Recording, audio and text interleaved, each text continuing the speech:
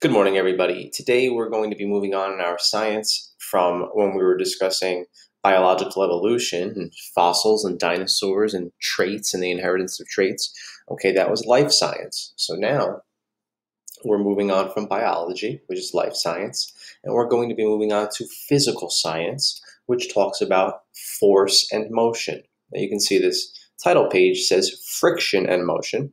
But we are going to talk about friction too, but a better title for our unit is force and motion.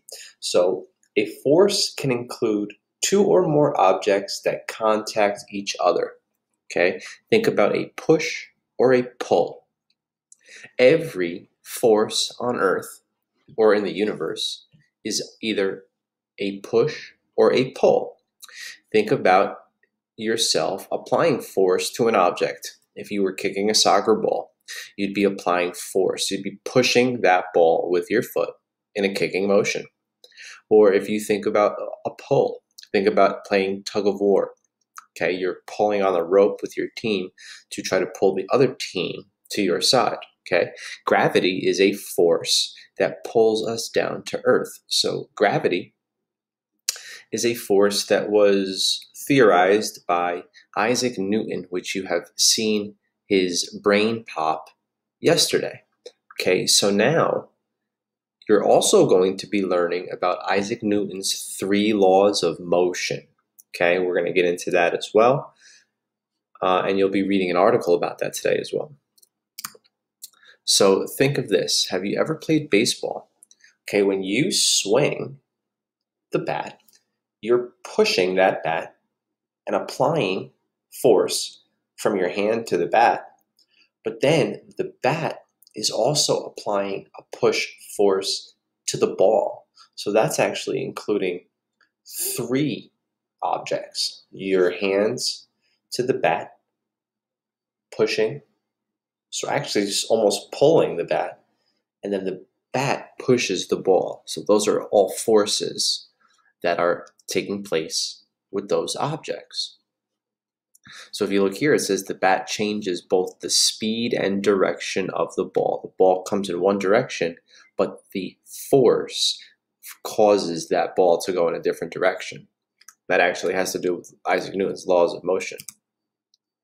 All right, so the greater the force on an object, the greater the change in motion. One of Isaac Newton's laws of motion say that for every action, this is the 3rd law of motion, for every action, there is an equal and opposite reaction. So the amount of force that you kick the soccer ball with causes the ball to travel with more speed and distance if you apply more force to it. So that's the reaction. Your action is your kick. The reaction is the ball changing speed and direction. So the harder you kick a ball, the faster and farther it will be moving. Force affects everything. So what are some forces? Okay, they're all pushes and pulls. Okay, swinging a baseball, dribbling a basketball, pushing a shopping cart, pulling a rope for tug of war. If you're climbing steps, you are pushing down on the earth, on the steps to cause your motion upward, up the stairs. Okay? As you are even just standing on earth, gravity is pulling you down, but your body weight is pushing you back up. So, like I said, for every action, there's an opposite and equal reaction. The gravity pulls you down, but you push back up against the earth. So friction, okay, is a force. So when you're walking, if you have sneakers on and you're on a hardwood floor, okay, the sneakers will grip onto the floor more with more grip, more friction than your socks would. So your socks would cause you to slide a little bit because there's less friction with your socks than there is with your sneakers. Think about a hockey puck. If I took a hockey puck on the basketball court and I swung a hockey stick with it, it wouldn't travel very smoothly because there's a lot of friction on the hard wood. But if you were on the ice, which is where hockey is played, and you pushed the hockey puck with your stick, it would glide smoothly because the ice has less friction. So if you look at this road, it says, okay, slow down. So the tires on the car create friction and grip onto the road so that you don't slide all over the place.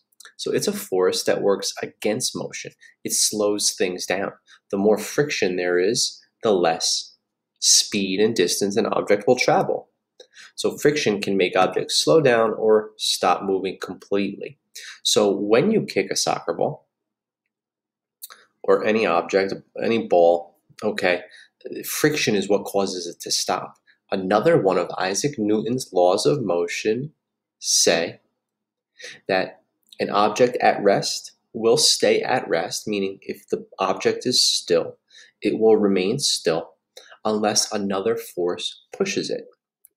So that's the first law of motion. And friction is what stops that ball. If you think of a bowling ball, when you roll a bowling ball down the alley, it's got a lot of oil on the lane, which causes less friction and the ball can glide across the bowling lane. If you took that same bowling ball on grass and you rolled it, it would not go very far because the grass creates a lot of friction. So friction makes work harder. A rough surface has more friction than a smooth surface. So if you look at this slide, you slide down it very quickly because of the little amount of friction. Snow has less friction as well than, say, grass, okay? The rougher the surface, the more friction that it has. So think of this. Have you ever ridden on a roller coaster? Smooth tracks are used on the roller coaster to reduce the amount of friction so you can go quickly on the roller coaster. So there's smooth tracks. They probably use a type of oil to make it smooth enough to reduce the friction so that you can travel quickly, because the object of roller coasters is to move quickly. So what is friction? If an object experiences a large amount of friction, what happens? So friction is a force that reduces motion or stops motion. Okay, so when there is a lot of friction, a large amount of friction, it is more difficult for an object to move. Okay, so that's what friction is. The less friction, think about the bowling alley, very little friction, so that ball can travel along the bowling alley very, very quickly and smoothly. And the oil that they use reduces the friction even more. All right, so that is it for today. Just remember that any force is a push or a pull, okay? We pull things and we push things, and objects in the universe push and pull. And friction, if you think of a rough surface, it has a lot of friction, and a smooth surface has a little friction. Okay, that's it for today. You'll have a little activity to go along with this, and I hope that you enjoyed this lesson on force and motion.